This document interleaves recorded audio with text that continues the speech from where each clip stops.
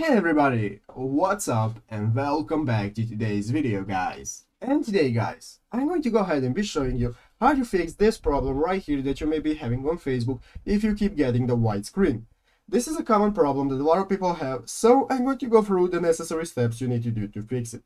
But yeah guys, make sure to watch this quick and easy video till the very end and follow my steps correctly so you can make sure this works the same for you and that you can do this yourself. But yeah guys, let's get straight into it. So guys, the first thing you want to do is go ahead and open up the official Facebook application on your mobile phone and log into your account. And after logging into your Facebook account guys, you'll be greeted by this main page right here, which is the home page and the feed of your Facebook, where you can see all the posts by your friends and pages.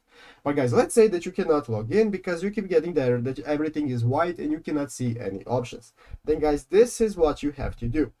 The first thing we want to do is exit out, and now we want to long hold the Facebook application. But before that guys, just make sure to check in the Play Store if the Facebook application is updated to the latest version.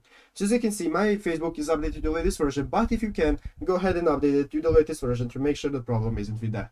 Now we want to go ahead and long hold the Facebook application and click on App Info. After clicking on App Info guys, now we want to go ahead and click on the storage option right here. But before that guys, we want to go ahead and click on Force Stop. Click on Force Stop guys, and after force stopping the application, go back and open it up again and see if you still keep getting the white screen. If you still have the white screen, then go back, open up the App Info again while on holding, click App Info and go to the storage option. And now we want to go ahead and click these two buttons right here, click Clear Data, and after that click on Clear Cache.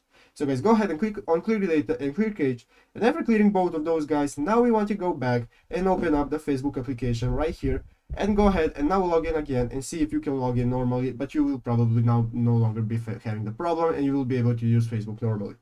But yeah guys, basically that is it what you have to do. So I hope this video was helpful. If it was, make sure to leave a like and subscribe to the channel. So guys, thank you for watching, take care and bye.